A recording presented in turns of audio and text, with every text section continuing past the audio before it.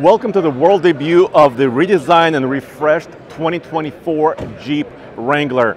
Zach is behind the camera and we're here at the 2023 New York Auto Show, and we're going to tell you everything you need to know about the latest Wrangler because it still remains, it's still here. This is a wheelies two-door, one of the more affordable ones, and over here is one of the more expensive ones, which is the 4xe plug-in hybrid high altitude. So how do I know it's high altitude? Well, painted fenders as well and a lot of luxury features. So in this video, we're going to go over all the changes they did. The reason why I started on the grille is because they did a new front surround where the body color goes underneath it. And of course, there's different styles, different finishes, but still 7-slot grille is right there. I think it's a subtle change. Let me know what you think in the comments below, but that's one sign that this is a 2024 Jeep Wrangler. So they've done several things. They changed the interior. They also added safety. So let me show you the interior first. Look at that. So the front gauges are about the same as they were, but the center screen is new. Let me cancel out. We don't want to call SOS right now. Thanks, Andre. So 12.3 inches navigation screen. You could kind of choose which widget and which application you want to put on the screen. Every 2024 Wrangler will have a screen like this and different finishes. You could see here they changed the way this looks, different stitching. And they changed the center stack a little bit with vents. Of course, still climate control system is here, and all of the controls are down below. They also, this model doesn't have it, I'll show you that in a second. They also introduced 12-way power adjustable front seats. I'll show it to you over there, which are approved for water fording. So 34 inches of water fording. And they have tires between 32 inches, all the way up to 35, initially at least, for the 2024 Jeep Wrangler. So let's keep moving. So I want to mention this. So powertrains remain the same. There's 4 powertrains. There's no more diesel, of course, no eco diesel, but the 3.6 Pentastar V6 gas engine, the 2-liter turbo, the plug-in hybrid. Of course, you can see the plug over here. And now they also have the new 3.6 kilowatt power export accessory. So you can plug in your power export feature here and power some things at your campsite or your next trip. And you can see, of course, the blue elements on the badging. That's how you know.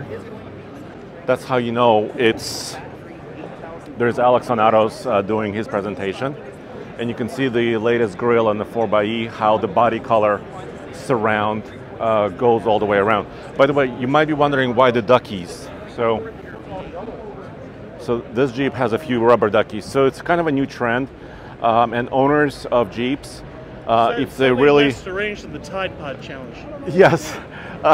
When they appreciate each other's Wranglers, they would leave a rubber ducky and just say thank you. So now Jeep is doing it here at the show. So let's keep moving. Oh, by the way, I really like this wheel design with a little blue original wheelies right there, emblem. Of course, if I was going to buy a Wrangler, let's walk over here, I would actually get a Rubicon. And maybe we'll find Jim Morrison, the CEO of North America Jeep. He's here somewhere. And we may actually find him and get a few words from him. This is the latest Rubicon edition. Why am I running over here?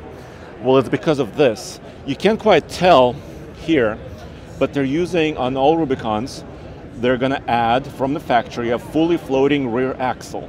So what is a fully floating rear axle? It basically is an axle that's a little bit stronger. It separates the weight carrying capacity of the axle from the bearings and the spinning components. So one of the benefits of that is additional towing. There's a hitch right there. This one came from Moab, so It's dirty, it's got Moab sand, even though we're in New York City. Up to 5,000 pounds. Yes, class leading. And I think what's happening here is competition makes everything better, right? The Ford Bronco is here. Ford Bronco is getting popular. And the Bronco Raptor will tow, what, up to 4,500 pounds approximately? So Jeep says, no, we need to raise our towing a little bit higher. So they did 5,000. And I think for a vehicle like this, a mid-size SUV, 5,000 pounds is just about right. It's also where the Forerunner, the Toyota Forerunner is as well. Here's the latest interior, and I can show you the power seats. By the way, this Rubicon is electrified. Let me close this. Hold on, let me get my light for you so I can show you a little bit better. So here you go. This came from Moab with all the red dirt that we love.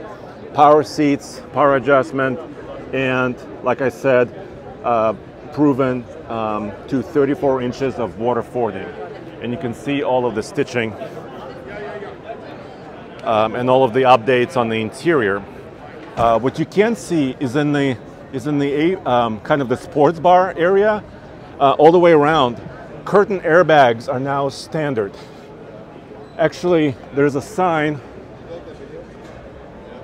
There's a little sign, curtain airbag. So they're improving the safety. It's now standard. Let's keep moving.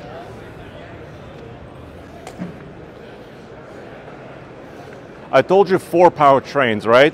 And so far I talked about 3. Here's the 4th one.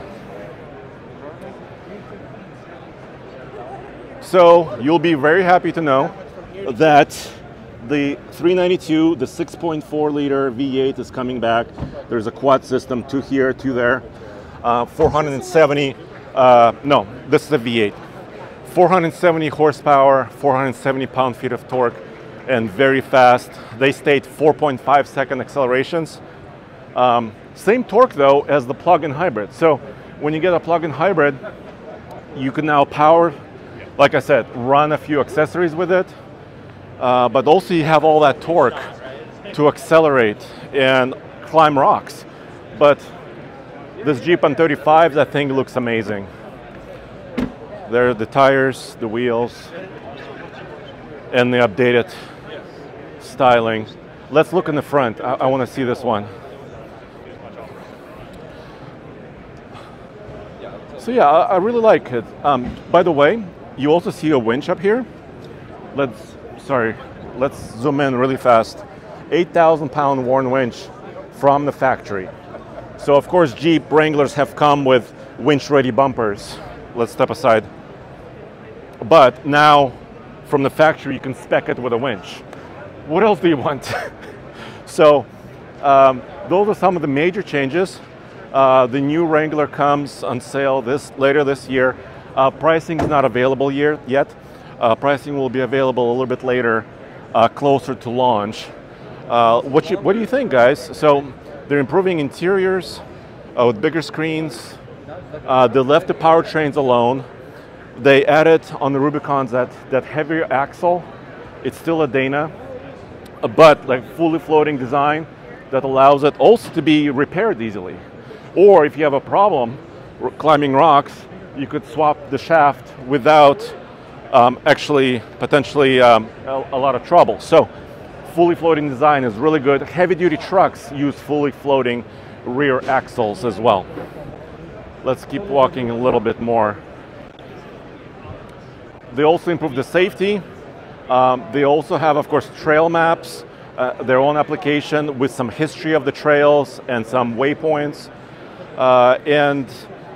They're just small, I would say small revisions, small updates, but I really welcome the larger screens. It looks more premium. Let me show you. It looks more premium. I think, you know, having a larger screen I think is always a benefit, especially if you have cameras all the way around. Once again, Moab mud and dust. Really, really special. So let me know what you think in the comments below, and come back to oldtfl.com. Roman and Tom right now are actually in Moab, in Utah, and they're gonna do another video a little bit later. So come back to oldtfl.com or TFL Car YouTube channel, and they're gonna show you this updated Jeep in the elements outside. So thank you very much. I'll see you next time.